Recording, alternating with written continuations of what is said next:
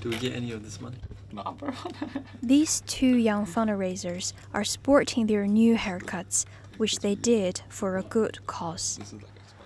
Both Year 12 Secondary College students, Shadab and Ahmed, have recently lost two important people to cancer, one close friend and one teacher that they worked together to support students from multicultural backgrounds like themselves. Yeah, we did a lot of work together. We held events together. With her passing away, it just affected us a lot. You know what that is? Influenced by their disease, they set up a fundraising page to support people who are also suffering from cancer by shaving off all their hair.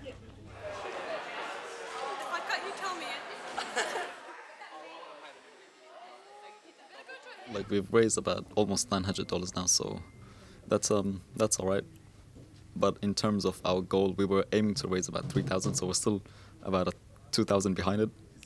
It might need courage for people to be bold, but Ahmed says it actually gives him a new sense of self-confidence.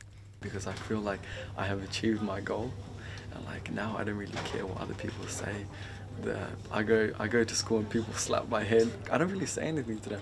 I just laugh along with them, and they know, because they know that the cause that I did it for, and they know that I'm brave enough to do this. Not everyone does this. The story of these two students has been appreciated by many people, including the cancer expert, who encourages people to build awareness and support studies of cancer, which is a very common disease in Victoria. Probably in their lifetime, 1 in 3 individuals will be affected by cancer of one form or another, and the likelihood is that 1 in 5 or 1 in 6 of us will die of that disease. All the money raised on Shadab and Ahmed Everyday Hero page will go to Cancer Council Victoria. Yi Chongshang, MOJO TV.